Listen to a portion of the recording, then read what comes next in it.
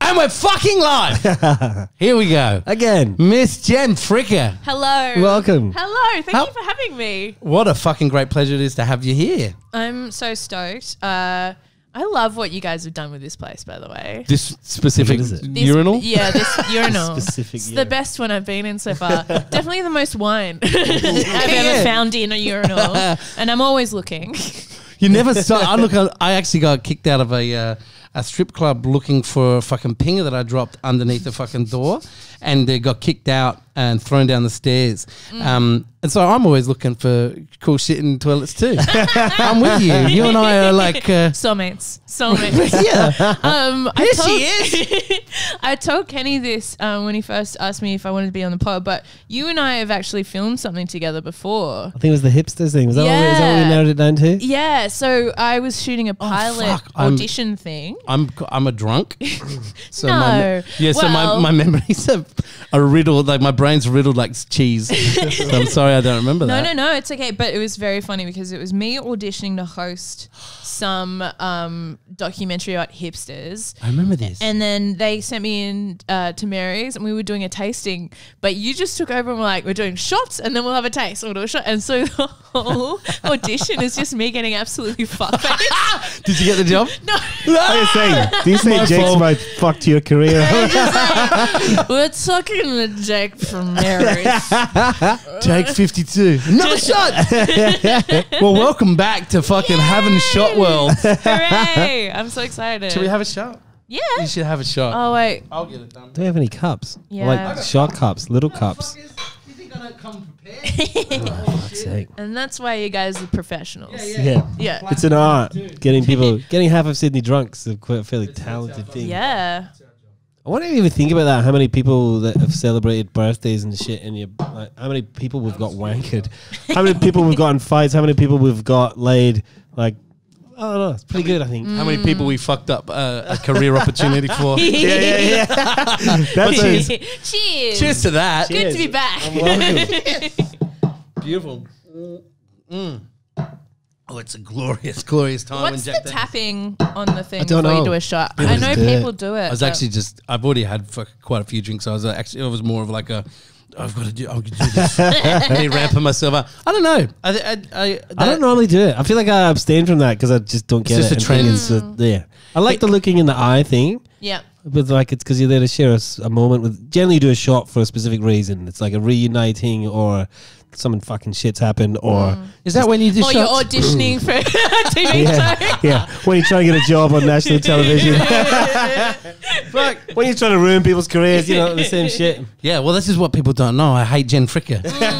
And it's been a 5-6 year period. Yeah. We're just burning fucking desire to see every element of her career finish, which is why we've invited you on this podcast. can't believe Is this the nail in the coffin, motherfucker? I can't believe the whoopee cushion didn't work. 2020. Fuck, if there's anyone who's going to get cancelled ever, it's not going to be you. It'll be one of us. That's for sure. Cancel ourselves. Yeah. We were talking about this a marching band from America, like a university high school band who cancelled themselves due to some sort of lack of diversity or something in their history. But instead of sort of acknowledging the issues and thinking about that and trying to do something better, they just fucking shut it down and cancel themselves. They're like, I don't think you guys get it. I feel like that's someone on that marching band who was like, I fucking hate doing this. How do I get out of Maybe this? all of them. Yeah, and then I'll just like scrolling back through everyone's tweets or something, being like, one of you guys has to have said something problematic. I don't want to do Thursday night rehearsals anymore. Second drummer wore blackface in fucking 2002. You're fucked, son. And we're all out of here. Practice is cancelled. I didn't even do that. Well, you did on Illustrator, so you fucking done it now. Ironically, they just marched perfectly out of the fucking practice room. Yeah. Just ding, ding, ding. The happiness of not being in a marching band, I know. I know what it's like. No, I know what it's like to have the happiness of not ever being in a marching band. It would be fucking shite, I'd imagine. I played French horn for 2 weeks in year 3 and it was traumatizing. Fucking hell. I stopped because I almost passed out when I was trying to practice. How does that happen? The French horn is a badass. Is that like the last It's so instrument cool. left or something? Or Yeah, absolutely. Yeah, It really was. literally, yeah. Even recorder. They were like, We you all don't played the even get a recorder. recorder. Jake's wife played a recorder to a high standard. We believe. Yeah, for like 12 years. For real. She's like she did her Amos and I think she sorry about the smoke. I think she did her Bemis in for all the fucking music wonks out there. In recorder. I tease her about it all the time. We found a recorder, one of her old recorders, and she's never played it for me. Too fucking right. Yeah, well, They're no. offensive. Oh, well, I would like a good laugh. It'd be fucking great to laugh about it. Yeah. Just so you can make fart noises as soon as she starts to play. This is really funny for me, Al. It's fucking great. So Jen, first of all, welcome. Well, a proper welcome to the podcast. Hey. You're our first comedian on the fucking podcast. We've had some funny people, and Kenny and I crack each other up all the time. But you're the first comedian, and I've got a fucking bunch of serious questions for the comic. Great. I want to Awesome. I want to know how somebody gets the fucking nerve to stand in front of a group of strangers and mercilessly explore their vulnerabilities and have it pushed out in some sort of a way that's going to benefit the audience and not them. I have a joke about it in the show, but basically, people always say like, "Wow, it's so brave of you to do that," but it's not. I just get paid lots of money, so it's like it turns out if you get paid enough money, you can do anything. Yeah. No, I don't know. I feel I like agree. Look at Pete Evans. Look at that cunt. oh my god, He's getting paid plenty of money, and look what he does. yeah, fucking. Lies for a living. But yeah, I don't know. I think growing up, I was so shy and so terrified of being embarrassed. Like I was always like, oh God, and like very quiet. And then I started like mimicking the funny kids in the class. Like I wasn't even the class clown. Like I was a photocopy of the class clown. Yeah. And then just through uni, like all my favorite people were funny people, and like we would all hang out at the comedy bar together at uni. And then I just slowly got involved. Did you go to uni here in Sydney? Yeah, just at Sydney Uni, just up the road. So LANSDOWNE was our uni bar. Hey. Yeah, so that was a good time. And then Herman's, which is, I don't know if it's still open, but just up the road from here, was like a comedy room for the uni. So yeah, so I used to do the door there, or I'd just like help with props, and then eventually I just got more and more involved. And then all my mates were going to do the raw comedy competition. And I thought I'd just do it just because I had no expectations. And then I ended up getting to the national finals. And then I got like booked for a month of shows off the back of that. And I was like, well, fuck studying art history. Like art history will still be around. And when you say like, in fact, they're building on it. Yeah, exactly, right? So I was like, well, I may as well just do it. And if it doesn't work out, let's go back to uni. Yeah. And then it just kind of kept working. So you're a university dropout? Yeah. Good on you. Cheers to that. Cheers to I was a year 9 never- dropout. Oh, for real? That's my only regret is not cheers to dropping that. out of uni, but I limped through it. I fucking What did you hated study? it. I fucking like 4 things. I had to keep switching so they wouldn't kick me out. And I enjoyed the life. I grew up like north of Edinburgh, and I moved to Edinburgh, and I was just loving it. So I don't want to get kicked out. Well, that's I just it. kept switching classes to like whatever was like the easier one to do. I'm like, Yeah. I'll do that then. Well, yeah, it's like, so your wife is the recorder player. So I studied the con for a bit, and I played Playing what? classical double bass. Oh, cool. Yeah, so my brother and I both play classical, like orchestral double bass. And then I got into the uni there, and I was like playing, and I was like, I hate this. Like, I don't like playing this. Why am I doing this? So then I moved to main campus. It's in uni. And yeah, like I was saying, like all my mates were in the comedy stuff, and you like the life of it. Like you Yeah. like hanging out and having There's beers nothing at better. lunch. Well, I hated university as an overall thing. Fucking hated it. But it's like, but just coming from a small town and getting to move to the city, that was what I loved. Just Yeah. like The being lifestyle's there. pretty good. It's so good. Smoke weed. If you Yeah. Fucking lunchtime beers. I mean, to be honest, Kenny and I have now created an entire. This is our life. We can have lunchtime beers whenever we want. Yeah, but that's like how I've like parlayed my thing into It's a a career success. as well. So I've just taken the best parts of uni, which was hanging out with my friends and like being idiots, and Yeah. now that's my job. How So did it fuck you, uni. Yeah, fuck it. I don't Yeah, look fucking straight down dumb there. friends. Fuck you, Sydney Uni. Fuck you. Everyone's studying medicine and law right now. We don't need you. Suck a dick. Yeah. And when he Suck a said medical dick. Penis. They're a penis. we used to do Suck a penis. Suck a testes. we used to do this thing at school. It's so childish, but it was still I still find it very funny. You'd be like in the biology class, you'd be like, here, you just like get your mate on the other side of the room. He's like, turn to page 121 in that book. And he's opened up, it's the picture of a dick. He's like, you just looked at a dick. Who's gay? Oh, you're gay. Yeah, this is when exploring what gay was fun. Yeah. Now it's very well established as it's just part of fucking life. Yeah. But I think the dick jokes will never fucking go away. Dick jokes are No. funny. Fart jokes and the whole thing. It's funny I think- watching small kids just like fart and just immediately laugh. Yeah. Like that just validates it for me. My little boy literally this morning, I changed his nappy and he was refusing to put another nappy on. And he just ran around holding his dick, stretching it out, running around. That's a dick joke. Yeah. He's 2. He's exploring dick jokes now. These are fucking... I don't know. I'm not sure of what level at comedy you'll be able to fill this in. Well, what level of comedy you have to get to where dick jokes are no longer the lowest common denominator. People come in going, I expect more from X than dick jokes, and then I feel like they're always just there waiting. They're always good.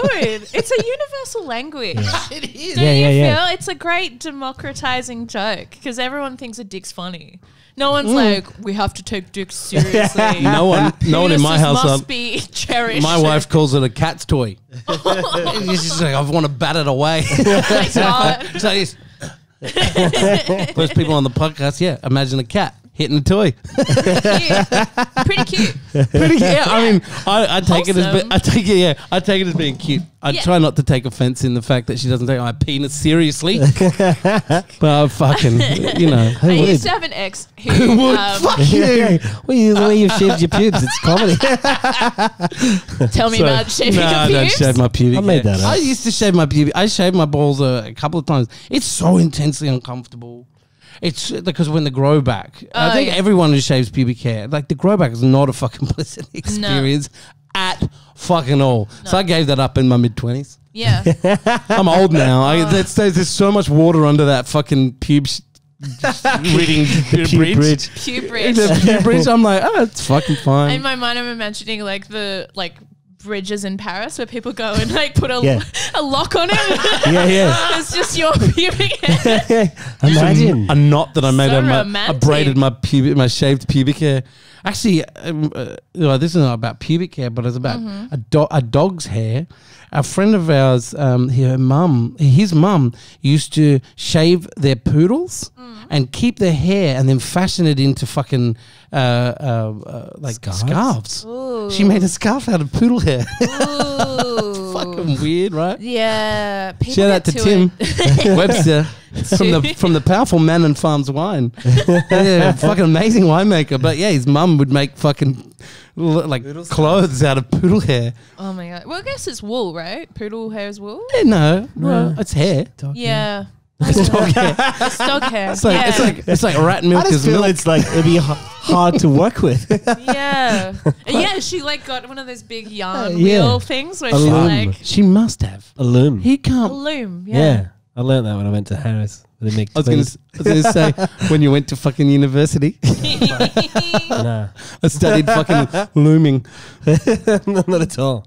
Yeah, I went to Harris and I was like, what's that thing called? And like loom. Well, they just shave sheep and turn it into some fashion iconic thing. Vivienne Westwood loves it. Vivienne Westwood is a fucking genius. The 1960s punk, the fashion, she's a fucking beast. She is. So I'm a bit fucking. I've get it already off, had you a get few it off. drinks. So Jen, you've had a fucking almighty year, like all of us, I'd imagine. Yes.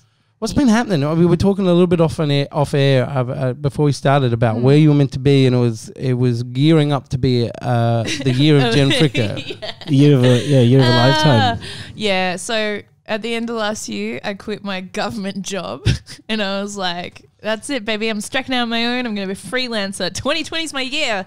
And I had this big tour planned. Was going to go around Australia and to New Zealand. And then the plan was to do like Edinburgh Fringe Festival and Just for Laughs in Montreal. And then eventually settle in LA to begin my big new showbiz career. Yeah. And obviously none of that happened. I did 1 week at Brisbane Comedy Festival. And now you're here in the then- toilet talking to two fat boys. Hell yeah. Hey, there's Not swings that and roundabouts, right?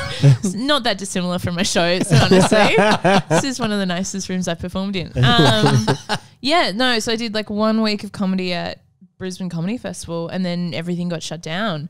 And I don't know, like I guess you guys would feel it too. Like I went through like a real period of grief. Like I think I was just grieving like the life I thought I was going to have this year. And that took me a really long time to get through it. And then I don't know. And then I was like, well, like financially I'm fine, like for a while anyway, like knock on wood, right? So I was like, well, I may as well just start fucking around and just making shit just because I want to. So I've just been, doing collaborations with people and picking up like different bits and bobs and like writing. We've been having this discussion a few times, more with about musicians because that's kind of more in our world. And we said it's first comedian on the show, but that idea of artists in this I like time. the fact there's a show now. There's a show, yeah. It's great. Fucking, it's not a TV channel.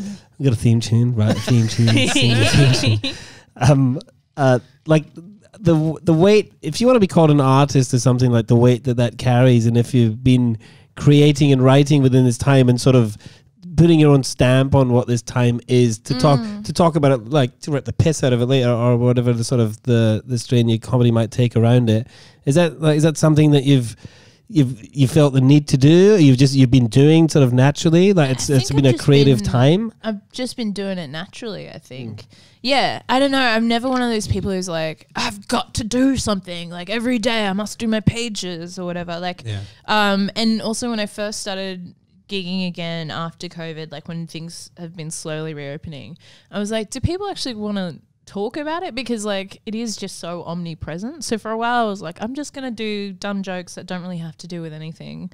And then for me, I just found that wasn't true to like myself, I guess, or how I feel about things.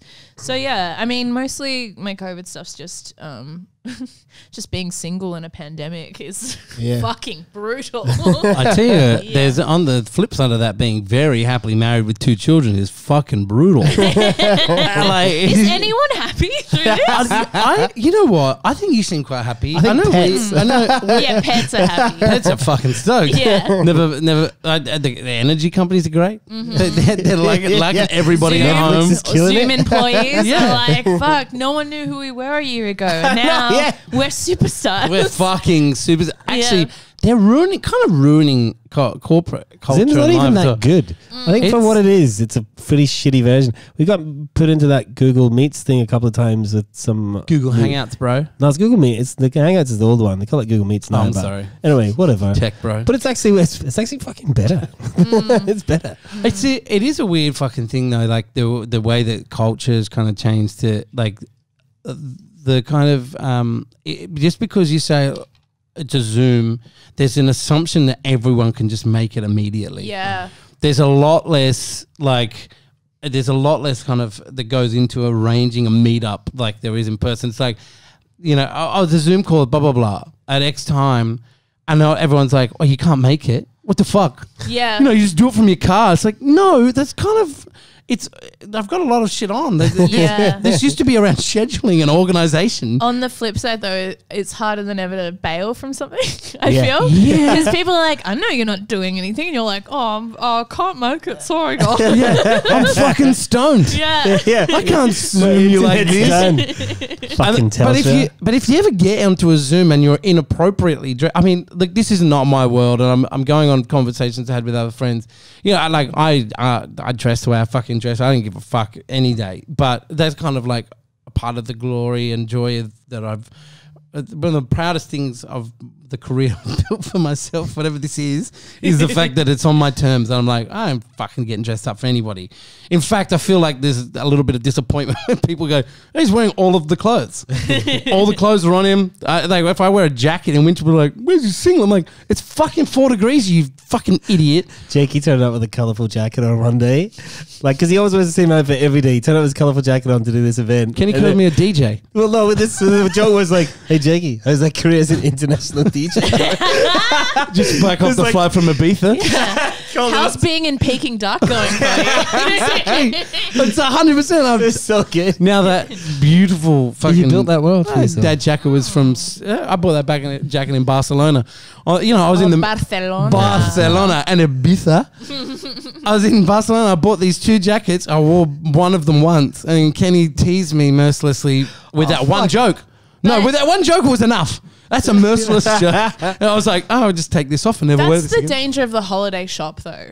I feel like Yeah, I'd wear that. I'd wear that. You're like, I'm not restrained by who I was back at home. I'm a new person. I'm a person that wears colourful jackets. Meanwhile, I was wearing like Rabbitohs football shorts, like fucking masseurs, and and at the time, like some sort of a weird Hawaiian shirt was split to the navel, and I'm a voluptuous man, and so I was spilling it. Everyone was like, I can wear this. Yeah, you can't. Everything. You can't. I can't wear everything. You can wear anything. Yeah. Believe in yourself. Yeah, that jacket was wearing me. Yeah. I expected more from you, to be honest. I expected you to wear it every day from then on and prove us all wrong. Yeah, just piss you off. And become an international DJ. Yeah. I can barely work this 4-channel fucking on and off recording desk, but I can, and that's why we're here. And that's why we're here. That's why we're here. Yeah. So a bunch of shit gets cancelled. Your whole life gets upended, and professionally, and you're here in Sydney. What did it do to your? I mean, I know Kenny's asked this in one way, like, but what's it done in terms of your writing? We kind of covered that, but what effect does it have personally about your outlook on your professional world as a great, like, the role of comedy, your role within comedy? Yeah. Like, well, how's it? Is it like a fucking nothing thing for you? You just like making this shit up as you go along, like we do most weeks, or are you like, no, you've had a real reset and readjustment, and you've got a new set of goals? It's interesting. It's like, I think for so long I was like, oh, I shouldn't do that because like that's not what, in my mind, like a comedian does. Yeah. But then when everything shut down, I was like, well, comedy, like, what the fuck am I doing? So I might just try doing a bunch of different shit. So I've just been like more experimental, I guess, in what I do. And then I guess, I don't know, especially being in Sydney as well.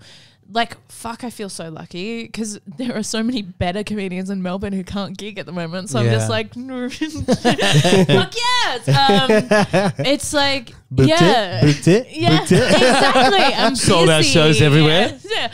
But it's like, Because it's I saw kind you of, played you played the Opera House in the middle of this. yeah. So they're doing like a digital season where they're socially distancing. So it's in the Opera Theatre, but it's only, which is like a 2,000 seat theatre, but they only have like 100 people in it, which is definitely weird. Yeah. But like sick still. It was like the most people I've been in a room with since March or whatever. So I guess I just, I don't know, you just have to adapt. Like you just have to accept what's happening, and you realize that there is no perfect gig, but then also like comedy is like that. Like I think that's the good thing about doing stand-up is you literally start out doing the shittiest pubs.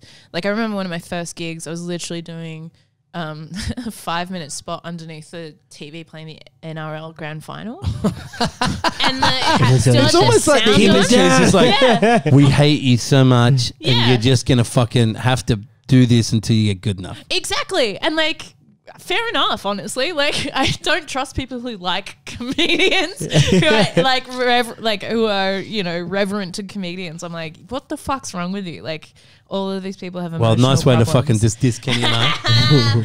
No, but yeah, so I guess I just, you are just used to being humbled constantly, right? Yeah. Like comedy is I guess like technically an art form, but like no one treats it like that. It's not like we're dancers or like we fucking years love of- it. Like it's Oh, yeah. the level of intelligence and sort of social commentary, and it's one When of it's the good, one of it's- the one of the few avenues that can cut through all the bullshit and joke about, make jokes or make light of the really serious things. Like it's, for that reason, when we're in such a culture now of no one wants to see you do the wrong thing, like comedies are real. We've turned to it a lot, I think, in this time. Yeah, I think just so. to sort of like, So. like Dave Chappelle is probably who he loves the most right now. Just to Oh, sort of yeah. the way he can just cut through. He's like the one that refuses to be called out. Like Yeah. you're calling everything out, and you fucking try and call me out. And it's an interesting like social statement to sort of watch. And like, yeah, I mean, I think that there's just no pretension. It's not like you have to create like an artifice of like character or sound and like kind of big kind of tricks. Like you literally just get up, and if you have a microphone that works, that's good. But again, like I've played. If the TV's off, it's even better. Yeah, exactly. Like anytime there's not a TV playing during the back of my set, I'm like, wow. I just imagine. I brought a TV with me. If you want, should I put it on? Yeah, but it's just funny. It's like anytime I get my own like dressing room, I'm like, this is fucking insane. Like I'm so used to just being in a fire like staircase. Yeah. You know what I mean? There's In a toilet. Yeah, and so if you're a dick and in comedy, like you are easily found out. Like Yeah. if you show up to gigs and you're like, I should be here, I should be getting paid, or like, why am I on this with you? Like you just like no one will buy into what you do, or you just kind of you're never fucking good. I guess if you're bringing in that much kind of attitude. Yeah. Is vulnerability the most important thing in comedy? Like that's always going to win out over a manicured, like a fucking Jerry Seinfeld who shows no vulnerability. He's so just like, arrogant. he's not funny. He needs to go down. I think, my limited understanding of what comedy is, as you can't have a conversation around the great comedians without Jerry being a reasonable fucking person you can put forward. Yeah. Whether or not he ends up His on writing. your list, if it's 5, 10, whatever it is, maybe but he's pretty fucking genius with his writing. But as a fucking human, that guy can fucking eat one. Yeah. He is not and his comedy has gotten more and more. It's gotten cleverer and cleverer, and like humanity's just dropped out. Yeah. It's just all around this fucking game he plays with in his head. Yeah. I mean, I will say like comedians are like vampires, where the longer they spend together, the less humanity they have. But why is that? Because I mean, that's I feel like there's like, because they push each other. You guys push each other to a point like outside of the realms of regular convention and conversation. Like it's pretty classic within the stand-up world that I've witnessed online and throughout, is mostly this world in which it's just endless ribbing, and endless piss taking, and 100%. one-upmanship and just taking the shit. So I mean, at some point you just got to either harden up or just you have no boundaries. Yeah, and there are definitely some comics who are just not about that at all, and you also respect that. Like I know a few people who like are just like, yeah, I don't need to do that whole like competitive thing and the fucking over stuff, but I mean, it's fun. Like it's about like comedy isn't I feel like as much about being on stage as it is about the hang backstage. Yeah. And when you're on like a really good fucking lineup or tour or whatever, it doesn't really matter how well it goes or whatever. Like you can start fucking with each other, with the audience, with yourself, and you have like a kind of team behind you supporting you and being like, yeah, fucking go for it. Take risks and that kind of thing. It's like this kind of little microcosm, its own ecosystem. It feels like the community around it, and I'm basing this on, understanding that people do comedy and get into that world of certain frame of mind. 2, Joe Rogan, just talking about like his sort of stories about that community of comedians, and he's like it's just fucking different. It's just like just you go to LA and you can hang out and you'll be the actors over there, the musicians over there, and the comedians over there. Like they are, but probably more humble, more just like, how the fuck did I get here? Yeah, well that's it. It's like none of us take it. Like none of us feel entitled to it. None of us take it seriously. All of us realize like all we are doing is just trying to like elicit laughs from people. Whereas I feel like actors are trying to like create a world, and artists are trying to speak to some kind of truth or whatever. Whereas comedians are like, I'm here just to like fuck around and make people laugh. And I'd imagine that in that sort of comedic community, that sometimes the comedy can get so dark, and that's when you're like, fuck, if only people knew what we're really like. Yes. That's the thing as well. Like, it's just the shit that we say to each other that isn't on stage is one, like every comedy should be cancelled. Frankly, the things that have been said by comedians when no one is listening.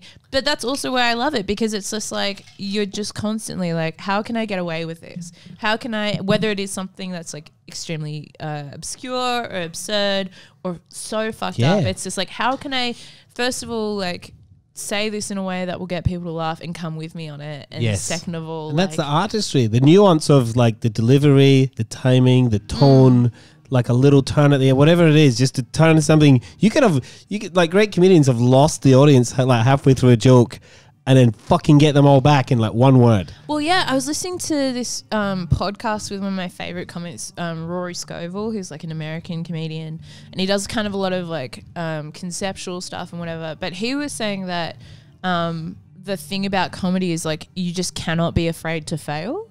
Yeah. And then like if you accept that failure is just part of it, like you will lose audiences sometimes. All the time. Or you will gig in the Opera House one day and then underneath a TV the next day. Like, it's just, you're like, when you accept that, then it becomes so freeing, because then you can just literally say anything. And if people aren't into it, then you're like, well, there'll be a next one. Or like, well, I can just bail myself out with this joke, or I can fuck with the audience and become antagonistic, which then turns into a joke. Like, I don't know. It is like a game for yourself. It's for like a game for the audience, and yeah, I don't know. I feel like I'm trying to like make it sound like such a noble art, but it's just. It's I think it is really noble. Talking about it, I think it is. We've spoken about it a lot personally. I think it's anyone who says there hasn't been a resurgence or a renaissance, a 30-year gap of renaissance. The renaissance is there after the fucking 300-400 year dark ages, but whatever. But there has been a renaissance of comedy, and out on the arse, of Pryor and Eddie Murphy and George Carlin. Now we have the Dave Chappelle's and the Hannah Gadsby's and this whole podcast network that's kind of come up, and plus what's going on YouTube, like and Instagram, like that's its own flavor of comedy now. Yeah, huge. And it's like sick because you literally just need a phone and you can start like making and I think it's artistry lies in it's the people's need and want for it in those darker times, which we were kind of already going through, like life's been pretty complicated for the last pandemics. 5 years. It's like you can listen to an upbeat song and it'll pick your mood up for a bit, but when you listen to people make light of the shit that's going on, like there's a real place in culture for that. Well, it's an acknowledge. Sorry to jump in there. I just because I've been this. There's leading into a question I was leading into. It's I'm gonna top myself up. Like I feel like the music industry and the wider arts community has really not done their fucking job in the previous 15 odd years. And how so? I feel like they've not been able to challenging ideas in an intelligent way. Music, I feel like it's a rare band that's really stepping in and commenting on what's happening and putting forward like an emotional statement. Like Nirvana, one of the last great bands to do that within a time within certain contexts. There's a lot happening in the hip hop world right now, but like globally, culturally, it's not having the same effect that comedy is. Comedy is seeming to cut cross boundaries in a way that music's not, and especially movies. And the wider like visual arts culture, they seem to be speaking inwardly, not cross culturally. Not and when I say culturally, I mean like cross artistic lines. I think what it is that with comedy, you can still laugh at someone who you don't like. You know what I mean? And you disagree with. Yeah, you can disagree with someone. You can go like, I never want to run into this person on the street, but you can still enjoy what they're saying. You can still laugh at what they're saying because like you understand that's what it's designed for. Yeah, but I think with music and stuff, and definitely something I saw at Triple J is people are really scared to take risks, to alienate people. Well, this is where the point. it's like all of the bands that we love, like your Nirvanas and like everything, like are all the people who are going like, I don't care if you don't like me, because it's not actually about you liking me. It's about me saying something that is meaningful. Like what's going on with like 1-4 at the moment. They're a hip hop crew out of Western Sydney. Yeah, love them. We've had them play this fucking stage great. here. Yeah, they're fucking amazing. We had to do it without announcing them. Excuse me. Oh yeah, because they keep getting fucking shut down. Because every It's single a- time, every it's a- gig they've tried to Secret play, show. the And they cops, could only play for like 15 minutes. the cops would call up to, or not call up, come and visit the venue and go, we've seen that you're going to play the Oxford Art Factory. So they played here the night they were meant to play the Oxford Arts, and the Oxford Arts got bullied by the police to get rid of it, which is fucking, it's bullshit. But like they're essentially our equivalent of NWA at the moment, you know, Yeah. because they are getting targeted by the police, because they are speaking to Which is an why they got a audience. spot on our stage and knowing, I mean, our whole fucking livelihoods were locked up on the line, and playing bands like that, it wasn't an easy thing for us to go, yeah, whatever. Yeah. Because that's our fucking kids' money. Yeah. That's the money we put. It's your legacy. It's not, it's our legacy, it's our fucking paycheck. It's the way we feed our children. But, you acknowledge something there that, yeah, 100%. It's fucking, NWA was literally the band that I said to all the staff, like, look, this is it. This is an opportunity. Why are we going to put this on?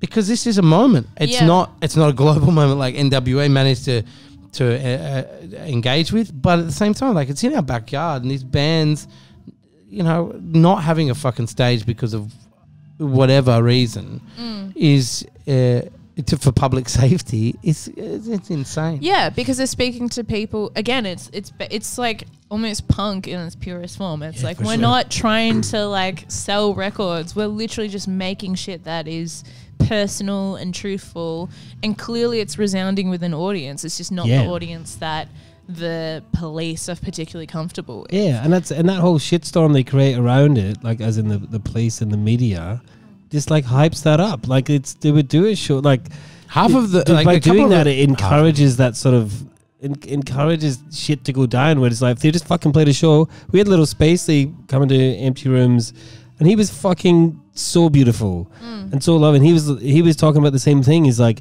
how are we meant to sort of, talk about this culture that means something to Sydney? The whole fucking, like, the government, everyone's saying, yeah, it does mean something. You have a voice, and yet they keep telling us to shut the fuck up. Yeah. Like, they keep cancelling the shows. They keep they literally strong arming the venues to say, here's a list of bands that cannot play here. And for what? Like, nothing's even happened Who are yet. they protecting? It's like nothing's even happened yet. Like, you know what I mean? Like, it's insane. And well, it's what are they protecting? The Who is, can be managed by any police department, but I think that's just completely beside the point. To be honest, it's what are they protecting? They're protecting a fucking. They're saying that they're protecting public order, but. It's actually what these people are saying, which is the most powerful thing. It's not the fact that you might get two crews from Western Sydney rocking up and having a fucking fight. Yeah. That's not a concern to any fucking police department in the fucking world. A couple of fucking kids like doing bad shit, then that's not appropriate, but that's not what they're concerned about. The messaging that I take away from specifically what's happening in Western Sydney is that there is a fundamental lack of quality from the eastern suburbs to the western suburbs, and they talk about it, and they're realistic about it. And some have been in fucking juvie, some are in jail right now, and they're raising questions around.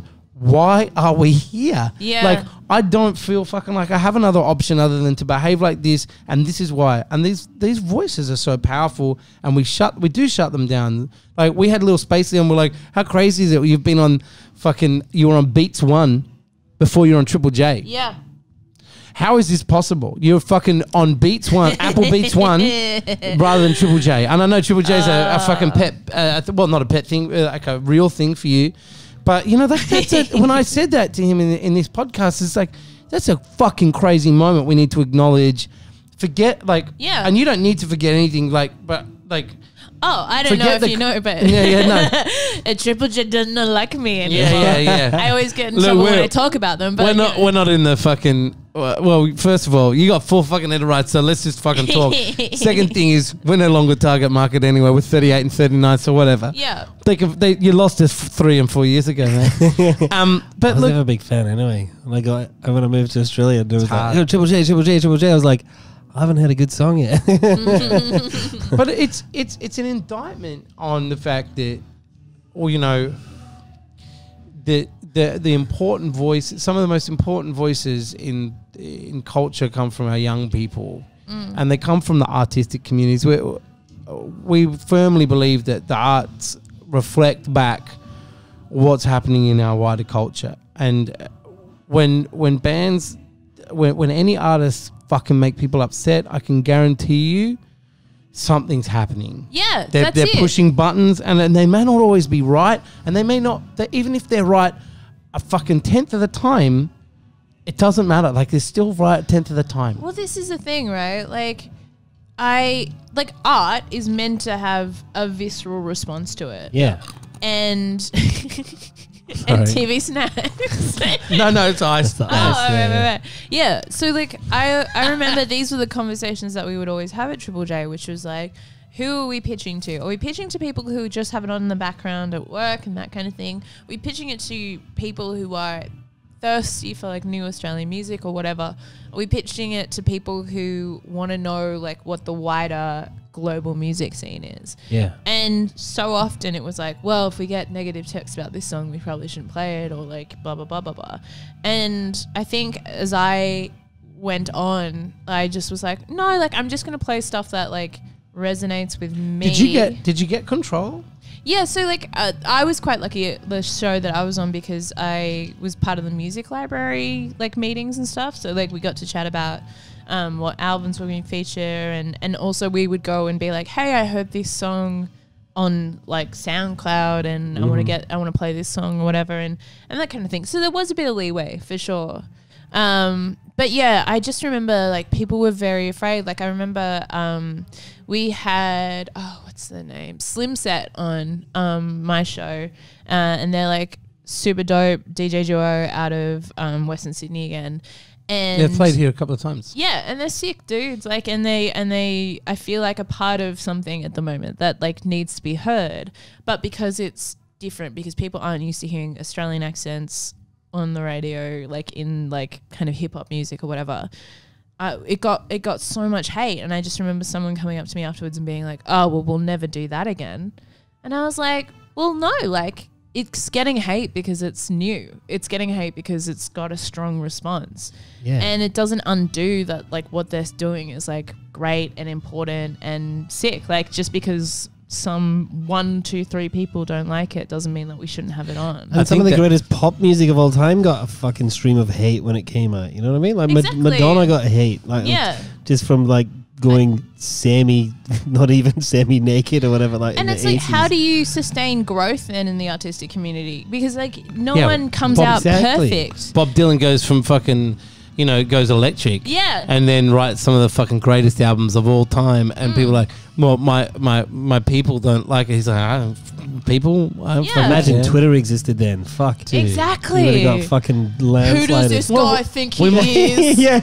I came to the folk festival to listen to some gentle acoustic. It's just like everything that's important is fought for, I feel. Yeah. And art's designed, I think, to agitate. And it's not going to go think away. The best form of agitation currently, the clearest forms of agitation are for me, are fomented in stand-up.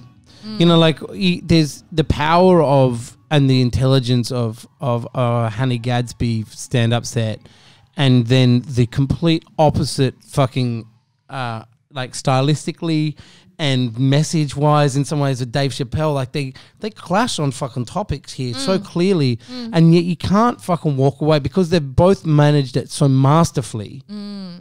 You would imagine that those two people sitting in the fucking, they would get on. Yeah. They would have a lot to talk about, and that because they've done such an intelligent job of delivering it to people. Now, that's not. I mean, these are two geniuses of our time, especially in the stand-up world. But, I don't see that reflected in the visual arts. I don't see it reflected in cinema right now. I don't see it reflected in music. I can't tell you that the last band and the last album that was like, that was like really just shook the fucking, like Kendrick Lamar. His music is so incredibly powerful, and there's a lot of powerful music happening, but as a fucking like a global movement where everyone's standing up because it's so good. It is so powerful. That's like, and maybe the platforms are fucking loving it too. I don't know what else has gone in behind it, but it seems to be something about stand-up comedy that's undeniably the voice of the last 2 years. It's combative. I feel like it's combative in its nature to, like, it's already out there. You know what I mean? Like, you can't, like that idea is like, well, we'll just stop playing the songs. It's like, it's already out there. As soon as a comedian's put a show out, it's fucking out there. You can't stop it. So it's going to trickle through. Whereas like the people in the power of the music industry, they just fucking they hush it down. There's something going on. I think is also as well like, because all of comedy, like stand-up comedy, is so transient. It is that idea that it ends when it ends. Like, no matter what happens, your like hour ends and that's it. So you can do whatever the fuck you want, and then it gets washed away like a sand castle on the beach. You know what I mean? So there is something inherently dangerous about it, or at least like, like careless in a way, because you're like, within this little sandbox that I've got, I'm just gonna fuck around for an hour and that's it. Whereas I understand with musicians, like they've got to sell, like they're on an album cycle, or they're trying to get signed. It's been so commodified, blah blah blah. Right? Yeah, and it must be really hard. Like it must be hard to be like, hey, you want to get to this level? Well, you have to leapfrog from this to this to this to this. Whereas with stand up, it's like you can achieve success without being on Netflix. Like, I consider myself a successful comedian because I get to pay my rent with comedy. Like, exactly. And that was always the goal. It was never like, I want to be the most. It's a big tick. Yeah, and it's huge. Like, I'm very fucking lucky. But, so I consider myself quite lucky. But then, if I was a musician, I guess you're always kind of going like, how do I grow this? Yeah. And like having fucking touring taking away this year would be fucking devastating. And it's so huge. And what it like? 'Cause I was going to ask that, and you sort of touched on it there. Like we quite often use the album analogy for shit that we do. Like as in, this is kind of like the second album. The second album can't fucking suck. The second album sucks. You're a fucking one-hit wonder. If the second album's better than the first album, you're gonna have a bit of longevity. Like just sort of segment parts of like venue-wise in that. So as a comedian, like when you have a show, you do a show and you tour a show, is there material that lives on? Like for example, like all the material you're about to tour that's not been toured, does that get binned, or does it get reincarnated, or does it sort of like is it just a living organism that just might melt into years from now, or how do you write or sort of compartmentalize like the shows, I suppose? Or I mean, I think the thing about doing like a festival show is that by the end of a festival run, you've done the same material. Because you've got to name it and stuff. It's like an album. You've got to give it a name. You've done it 200 times. So by the end of it, you're like, I fucking never want to do this again. I never want to say it again. I want to write something new. But then on the flip side, like with this year, I wrote this show. I'd spent like a couple of years writing it. I brought in a director and all this shit. And then when it got canned, at first I was really upset, but then I was like, but also I was going to do a new show next year anyway. So maybe it just grows into something else. Like it's and even show to show, like you can do the same show for a week at a festival and it will be different every single night because you just find new beats and maybe someone in the audience says this, or you find something new every time. So like it's very hard to do the same show twice. So I feel like again it's very freeing. Like really all that is constricting you is that hour period, and that's it. And you have like you have your flow of the show and that kind of thing, but you kind of live, or like what you enjoy about it is the way that it transforms. And I know so many comics who are like, I do this, then I do this. At this minute mark, I hit this note, and then I do this and that. But they're still like fucking around with it because like that's the only way you can stay in it. You can see when comedians are checked out. You can see when comedians are like, then I say this, then I wait for applause and blah, blah, blah, blah, blah. And that's not compelling to watch. It must be fucking great to watch somebody behaving like that, and then when they were expecting a laugh and getting nothing. Like, I mean, I'm sure there's a lot of empathy or like when someone's just bombing on stage, but when someone's just expecting it and they just stop and they're like, yeah, fuck you. You didn't work hard enough. My favorite is when you see like established comedians, like the like older kind of generation of comedians come on and they're like, I'm going to do my jokes about blah, blah, blah. And then they get absolutely shown up by like an open micer who's like, I'm going to fucking... I'm going to go for it. Yeah, I'm just going to... Because I want this. It's not, you know, it's not paying my mortgage. So it's ripping off a band. Like, I think vulnerability is so key to any art. The successful transmission of an individual and fresh and new idea to any large group of people, whether it... we've seen it, you know, it just...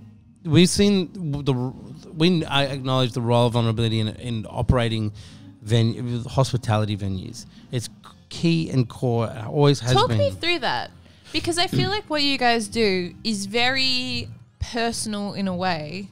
So personal. Yeah, and I feel like you guys have really built on being like, we are Mary's group. This is what we're about, and like that's what you're going to find in each venue. Yeah. How did you find that? Like, how did we found you go? each other. And how did you meet? Can I? In Edinburgh, yeah. Oh. Yeah, like 2005? 2005, yeah. They're all travelling. My and my wife, Amy, you know, Cherry Moon, and Jake and Elliot, they were travelling separately. They'd met in London, I think. And no, they met here. They hung out in the same circle. I never met Amy. No, you and Ali had met in London. Right, but everyone went travelling separately. Amy come over. Amy knew Ali from here and ended up sleeping on their couch in Edinburgh. Fucking dosser. It was all of a sudden everyone just moved. Fucking dosser. We just met through the bar industry. Jake and I was going and we found each other. Yeah. But you know, to answer your question, I think, you know, like the core of it was we found a soft space where we could literally be vulnerable and talk about things. Like we've spoken about this a lot, but we bonded over our mutual hatred of the industry. Yeah, we wanted to be in its face because it was. We love our industry. It was like passionately, but it's fucking shite. Early mid 2000s was like that whole hospitality was like. Black pants, black shirts, like black. Now aprons, it's fucking like, leather jerkins and fucking mixologists. Like, fuck yourself. You know when every bar played music that no fucker ever listened to at home? Yeah. And you're like, why the fuck do you play this shit? Like, no one goes up to the bar and is like, oh, what is this fucking... 80% of restaurants still do that now. Yeah. They don't listen to the music that the fucking people who work there want to listen to. Like, fuck, what are you talking about? The music needs to reflect... And you know what? There's probably a few Mary's venues now where the staff are like, I'm so fucking sick of listening to Queens of the Stone Age and fucking, you know, Lil Wayne. But fuck, you know, like... we encourage that evolution of it. Like, that was... that when Mary's opened 2013... But the point is the guests are there for a reason. They feel comfortable. And again, it was what we were doing at the time. We weren't same company, different venues, and we were living together. So we'd get pissed. We'd go to the pub after work, get pissed, come home, drink everything in the fucking cupboard. Like, the drunker we got, the heavier the music got. We'd get McDonald's and Ubers, or Uber probably didn't exist then. No. Get taxis. We'd get KFC and McDonald's on the way home. And we just, so that's Mary's for us is like that experience with people that give a fuck. Everything we did. It's like we get McDonald's in the bar. Imagine you getting hammered. You'd be like, let's get McDonald's in the bar. This is it. It was Mary's at McDonald's like, and we don't have to get a taxi there anymore. Before it closes, we don't have to go for a fancy meal or sit listening to some fucking cocktail bartender tell me the fucking back history to the fucking martini. I'm not interested. I've known that. This is my life. This is what I've done. I know all of it. I'm sick of getting this fucking shit. And if I'm sick of it and this is what I do, then I have I know the way that everybody else in the fucking room feels. They're not interested. They're here to hang out with their fucking girlfriend or hang out with or get hammered with their mates or just sit by themselves and meet somebody. Yeah. And instead you've got some fucking diatribe just hitting you in the face. This narrative that's uninteresting to anyone other than the operators for whatever reason. And we we literally bonded over our mutual hatred, Yeah. but knowing that there was still something that burned within us for the industry. Well, yeah. I mean, what it sounds like is you saw the truth of how people socialize in these spaces, which is you're not there to like wank yourself off by being like, well, I've ordered this drink, blah, blah, blah. You're there because you want to be with your friends, you want to get a bit fucked up, and you want to eat this like greasy food. And more specifically, it was just entirely what we wanted. Like, but we feel we were pretty good judges of, we were likable people. We were fun to be around. We were like, fuck, this is going to be fucking fun as fuck. All that. We used to be. We were fun. And it was so much fun when, at Mary's and people would come up and be like, can I talk to the manager? And I'd be like, it'd be me or Jake and be like, oh, they're not here right now, but what do you got to say? And then they'd be like, I just think, I like this place, but did point out a few things wrong. And then it was so empowering and so freeing just to never be mean about it and just say, you know what, I really appreciate your opinion. You have to understand that this place was put together for many different reasons than for your precise pleasure right now. And you don't have to be here. You don't have to come here anymore. We're not asking you to come back. But it's going to be like this next time. Appreciate your option, or your opinion, but it's going to be exactly like this. Maybe even louder, because the point of it being loud is you have to fucking speak up. That whole idea of being shy, it encourages you as a person to fucking to shout for a second and just be like, fuck, I've got to give some energy to this venue to get the most out of it. Yeah. And that was what it was always about. So anyone that complained about the fucking expensive natural wine that you couldn't fucking get anywhere else, or the fact that it was too loud, we were very polite about saying we'd have to come back. And anyone that was really rude, nice, polite, fuck off. And anyone that was rude, we had the real privilege of going upstairs and be like, so, turns out, you've been really fucking rude to the staff tonight. There's no bill. Get the fuck out of here. Yeah. And they're like, are you joking? I was like, no, I'm not joking. You get the fuck out of here right now. And that's why it fucking works, because you're not going, we need to satisfy everything. Fuck that. You can't. You're going, you can't. And also you're not flinching in the face of people being like, oh, this isn't for me. Like, you've created something that's not for me. For them? I feel like so many people think everything is for them, and that's like, or that their opinion matters. Yeah, and like that's with comedy. Like, people will come up afterwards and be like, I loved what you were talking about, but I think that you should do X, Y, Z. And it's like, cool. Well, I'm going to continue doing what I'm doing because I've been doing it for 10 years and it works. Like, I appreciate that you've come and you've invested in this show, but also like, I did this show knowing that it wasn't for everyone. And also thank you for fucking kindling stoking my fires, because I want to upset people. Like, to a degree, I want to upset. I don't want to upset everyone. But as soon as I kind of realized in my comedy, like, I don't need to make everyone in the room fucking like me. Yeah. I can just make that's the freedom. Section. That's the step, isn't it? Yeah. Can you remember when that happened? I really do. I remember it was at Splendor in the Grass, and it was like, oh, fuck. Or maybe some other festival. But I remember Greg Fleet was saying, like, I noticed that women really laugh hard during your sets. And I was like, yeah, I guess they do. And it must be weird as a male comic because you're so used to hearing male laughs and then hearing women laugh at something and really, like, openly laugh. Yeah. I was like, fuck, yeah, I don't have to be for everyone. But on the flip side, men come along on the ride because they're like, oh, well, there must be something truthful in this, or they can acknowledge it. Like, I just feel like just fucking learning something. Everything good is about truth and it's about vulnerability, whether it's a bar or it's about like just getting up and being a dickhead for 10 minutes. This is something I wanted to talk to you about, and it's because I've within your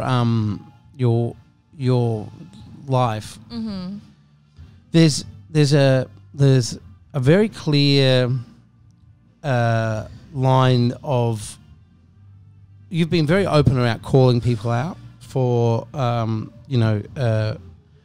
your take on experience and calling them out and trying to I see it as a request to make people better.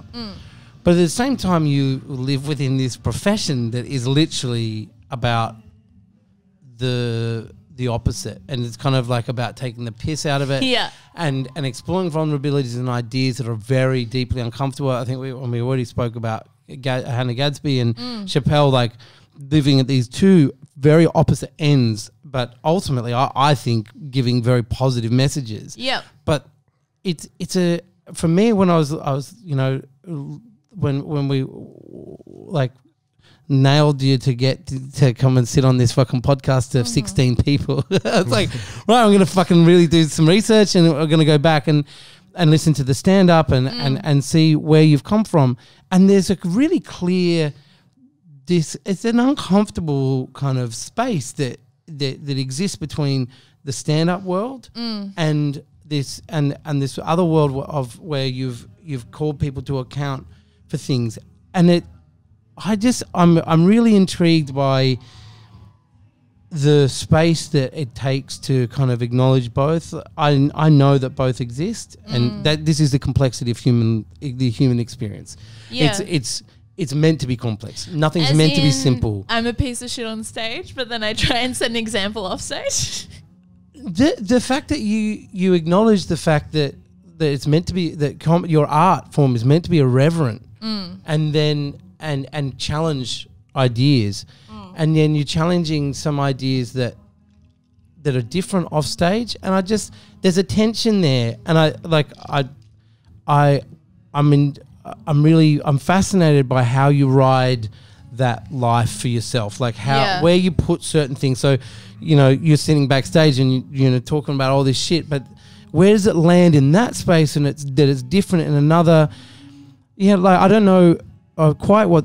Well, I suppose the question is, how difficult is it for you to navigate both, and is there a singularity where it fits for you that makes perfect sense? I mean, for me, it does make perfect sense, like all of it, because in my writing or in whatever the fuck else I'm doing, I just feel like I know who I am and I have my own set of core values. But then I also acknowledge like there is a inherent hypocrisy in being a person. Yeah. And I feel like the times that's a nice term. Yeah, right. I like that. Like that's great. I mean, a better and more simple way to put it is nobody is perfect, right? So I feel like every time I've kind of gone after someone, it's never because they, it's just me being like, I feel like I'm going to be about this today. It's always been, it's always been against institutions or people that present themselves as perfect. Yes. And I feel like that's what my stand-up is about as well. All right. Okay. So this is a point that I think is, okay. I'm with you. Because I feel like stand-up, the best stand-up is about the nuance of living or the complexity of it, and about the good and the bad and the hypocrisy and how we have an image of ourselves, but then also there is a reality of ourselves. And so I feel like it's very easy for me to then point that out in other things. Yeah. And sometimes maybe I don't do it the best way or whatever, or maybe I'm pointing out to people who aren't ready to hear that, or, they ride upon the idea that they have to be perfect and that everything they do is sanctioned and safe. But again, it's like nothing good is safe. Nothing good is appealing to everyone. That's such a great, nothing appealing is safe. It's a really fucking great, that resonates really deeply with me, because I'm a white, straight man. There's a lot, there's a lot of messaging out there that says that I am also yuck and that I'm a lot bald from the semi-beard down. Yeah, I know. Like I really thought you would have carried dolphin. down. Nothing. No, dolphin. Hell yeah. Because I'm the opposite. I'm like a fucking bear. Oh, that's so good. But it's an interesting space to sit in as somebody who's we've been really investing in culture and community for a long time, and and then the messaging currently, especially in the space that I've been most comfortable, we will call it a workspace, it all of a sudden things shift, and there's a lot of fucking conversations that we've taken for granted, and they've been just lumped on our doorstep in a very confrontational way, and I agree with the fact that it's happening. And any life that is unexamined, that is unchallenged, is one that is useless and pointless and without merit. I really believe that being pushed and to challenge things is literally at the heart of what it is to be a human. And yet at the same time, I'm a human, and I feel sometimes attacked as a white straight man, and it's an interesting thing that your line to integrate them both, and that a perfect like a life that's not fucking checked and not challenged. That's the damage. That's the problem. Like it makes a lot of sense to me when you speak like this. It gives me a line through. Like, I don't want to fucking come across as a poor white straight man. I understand, but there's a humanity to every single person. And when anyone feels threatened, they react back. And I feel like one of the things that this podcast has been set up for is literally me and Kenny to explore really uncomfortable spaces, sometimes for us to learn and listen and hear, challenge back, but also to it's like our podcast. So it's also about us to a degree, and there's a certain like innate selfishness to it.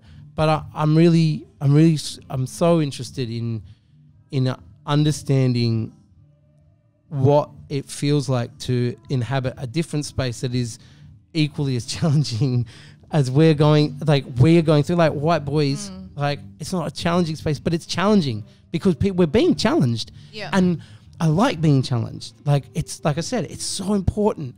But you're being challenged in this professional space that is one of free speech, free talk, every fucking opinion goes, and yet at the same time you're like, but this is fucking bullshit. Yeah. And there's a tension. But that's also part of free speech as well, though, 100%. And that's the other thing as well. It's like, if you want to participate in free speech, you can't then be like, but my free speech is more valid than yours. Exactly. And I think that's where so much of the fucking discussion goes wrong. It's like everyone's opinion matters, but also mine matters more than XYZ.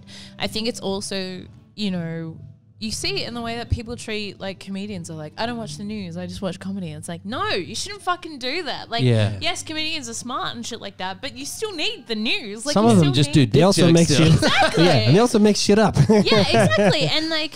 And I think that's it. It's just like, I don't know. I think getting older, I've kind of just realized that I know less than I ever thought I did. Like at 20, I fucking thought I had it all figured out. And at 30, I'm like, I have no fucking idea about anything. Yeah. And that's fine. And it's about, and that's vulnerability, right? Like that's, and like what you were saying, Jake, before, like, you're constantly being called in to like question yourself and question the values that you've had. And the fact that you can see that, and you can feel challenged by that, but you don't feel hateful towards it. We enjoy it as people. I think it's the whole idea of just not getting upset. I'd like rarely get upset. I don't know. I often think about, but I often think I'm the super emotional one of the two. But what someone could say to me personally that would make me upset about someone else's opinion. Like, I'm not sure, like, the whole idea was like, what if they said fucking go fuck your mother or whatever. It's like, I don't know, like, people have their opinion. Like, I honestly, your mum can go fuck herself, Ken. No, but I can't. Nice, my mum says that's not nice. Yeah, she can fuck herself. Nice. I'll tell you. She's not nice, but she. I haven't sent her the link yet. Mrs. Graham. I sent a link to this one. Mrs. Graham. She's Mrs. Spear now. Mrs. Spear. But I think what it's about is like knowing who you are, knowing what you're about, but also knowing that you don't know who the fuck you are, like, and what you're about. Yeah, like I'm just every day. Like we're just on the right side of 40, but every day, like, is where you are. And like, if there's any word of wisdom, it's like it's only going to get like more. Like it's only going to get what you're going through will get expanded from there. Because now, like being 39, I still think because I'm confronting myself with more information and more people through this and through many other things, I feel like I know less all the time. But I'm not offended by other people's ways of life or opinion. Like it's, I suppose it's everything starts from a tiny nucleus, and it's, if you can do right in your little corner of the world and and think about that and work through those moments. That's all you can really do. I mean, I don't want to be a politician. I don't want to like change millions of people's lives. It's, just for me to understand things better that's where I'm at right now. And then maybe when I'm 74, I'll run for president. Just when I should be fucking sleeping in a hammock. Just when you're smashing Adderall to get onto stage. Just racking up Adderall backstage like Donald Trump does. Yeah, I mean, like, yeah, I just... Like, we're in the swamp now talking about fucking uncomfortable shit, but, you know, like, this is literally one of the main reasons, like I said, we want this podcast to explore these ideas. So please elucidate us back with some shit, like, where you're at. Not necessarily, like, to respond to our commentary, but, like, where you're sitting in this space, because...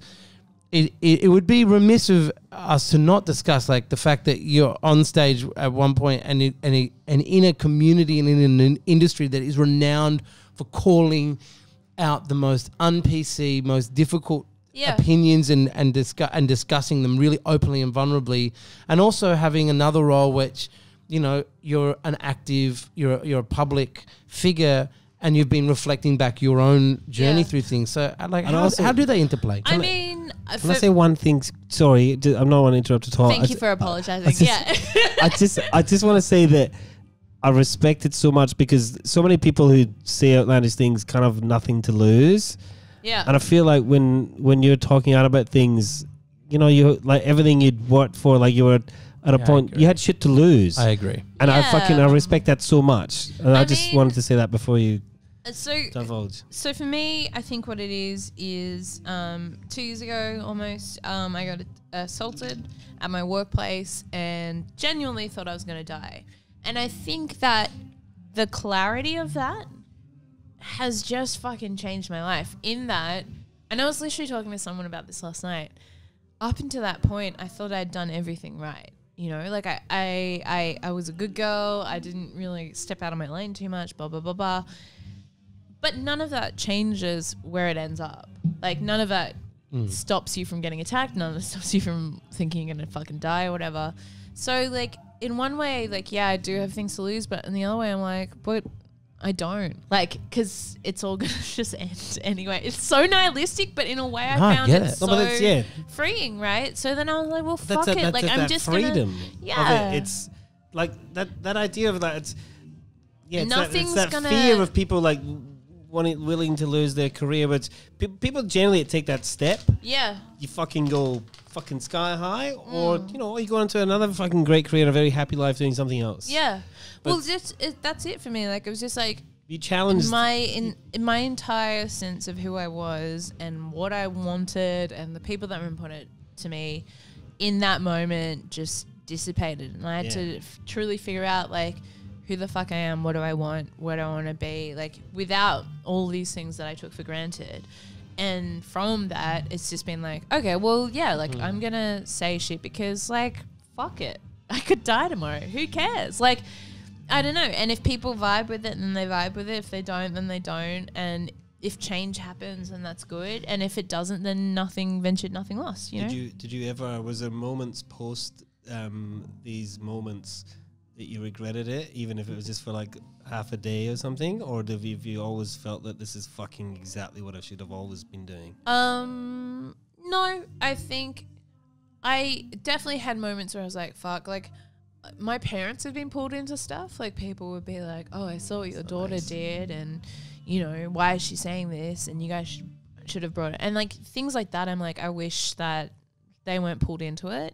Yeah. But also they know the daughter they raised. So they're like, yeah. Like my dad. So she fucking is. Yeah. My dad put the Clash on my entire fucking life. Like and was like, you need to be listening to the Slits. You need to be listening to punk music. So like he knew that this was going to fucking happen. Yeah.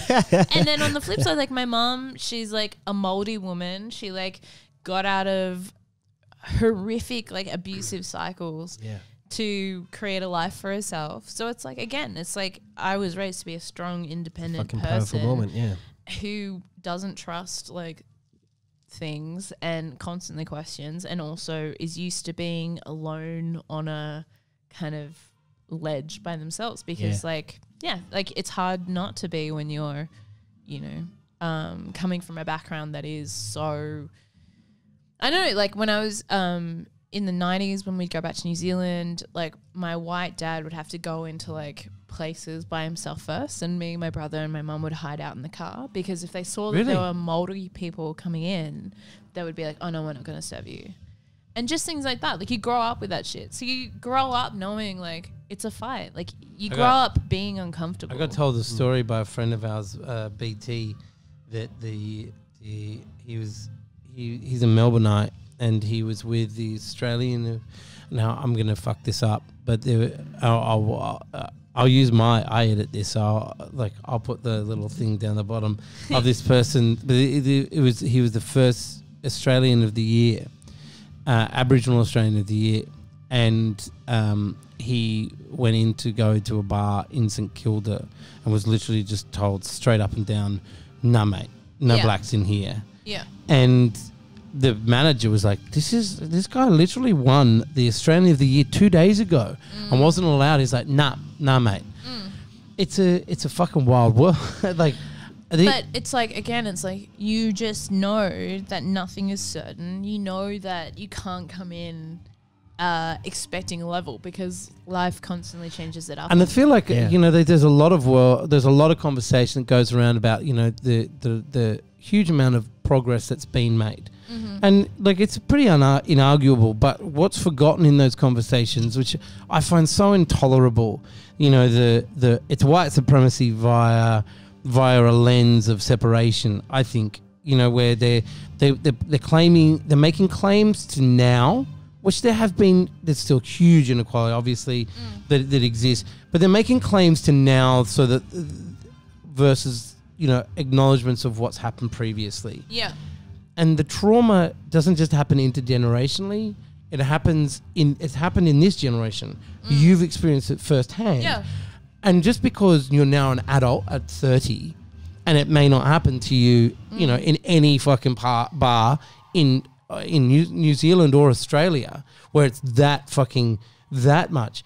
There's people still living with when it did happen to them. Yeah. And it's a very powerful acknowledgement of fact that is glossed over. One of the things that troubles me the most around the whole conversation around identity and race is that there is this, there's been so many improvements. Yes, like vital improvements. Yeah. But we've still got a long way to go. Yeah. But acknowledging the fact we've stepped forward doesn't acknowledge the fact that the trauma felt still exists. Still actually exists in the bodies of the humans. Like I didn't have a great upbringing. Like I had some fucking traumatic experiences in my upbringing, and I've been seeing a psychotherapist for the last couple of years, and their conversations just like things live in your body, and you feel that. Yeah. And I do, and I've it's so fucking powerful, and it's just such an acknowledgement of when you can actually kind of get back to, out of the trauma, out of that space you are now, and acknowledge it. But for anyone to sit around and have conversations that are, things are getting better, and that's enough. It's really, I don't know, I don't quite agree with how far some things get pushed, but equally a lack of acknowledgement of just the bare fact that you grew up having experiences like that, and that it's not going to have some outworking is insanity. But it's also, I think, people in general are just very uncomfortable with other people's trauma. Yeah. And to acknowledge in the first place that something bad's happened and it still affects you is so hard.